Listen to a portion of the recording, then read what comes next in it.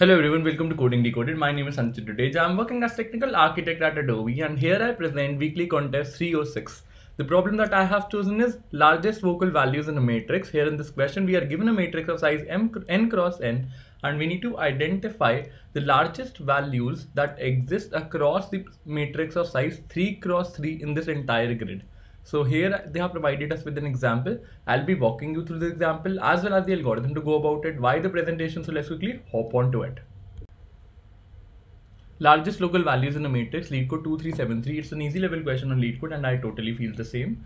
And in case if you have any doubt in understanding this question, or if you want to ask anything from me with respect to job opportunities, referrals, Adobe, anything, please feel free to drop a message on the Telegram group of Coding Decoded. The link is mentioned in the description below. So do check this out. Now let's go and understand the question by the same example that was specified. So in the first scope, what do we need to do? We need to create a grid of size 3 cross 3, and where that grid would be, it would be this one. We need to identify the maximum element that occurs across this grid. So what is that value? 9 is that value. So let's write 9 over here. So let's proceed ahead. We keep on doing this till the time we have more such possibilities of 3 cross 3 grid. The next possibility of grid is this one. So again, what we need to do, we need to identify the maximum value that exists across this particular grid. What is the maximum value that exists over here? It's 9 again.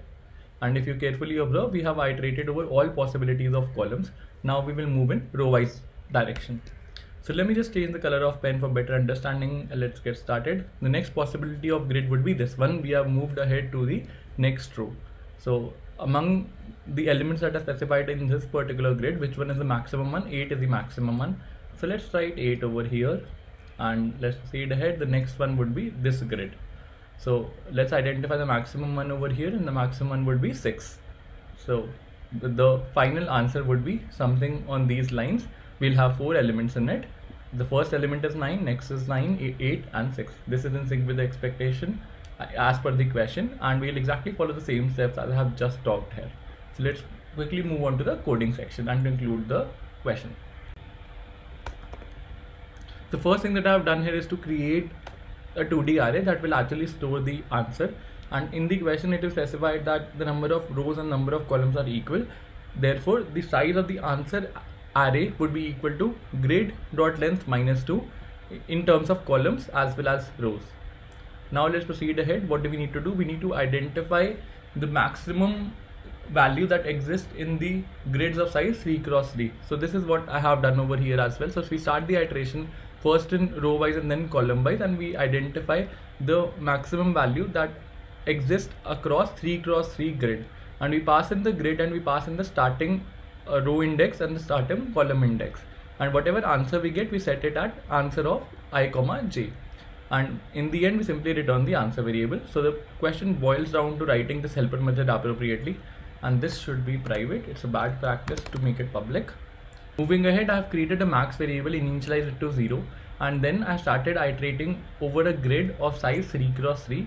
I start from I equals to row, I is less than equal to row plus 3, I plus plus, similarly for the column, and I have used j index for the traversal. I identify the maximum element and simply return it back. So it's pretty simple. It's like identifying the maximum element that occurs in a grid of size 3 cross 3. And once we have done that, what do? We simply submit this up and it got accepted. The time complexity of this approach would be equal, this will take constant time because every time it will at max look out for 9 elements.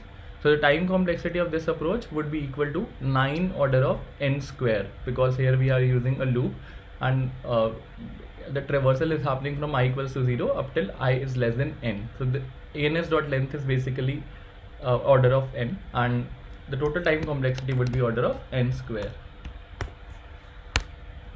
So with this, let's wrap up today's session. I hope you enjoyed it. If you did, then please don't forget to like, share and subscribe to the channel. Thanks for viewing it. Have a great day ahead and stay tuned for more updates from Coding Decoded.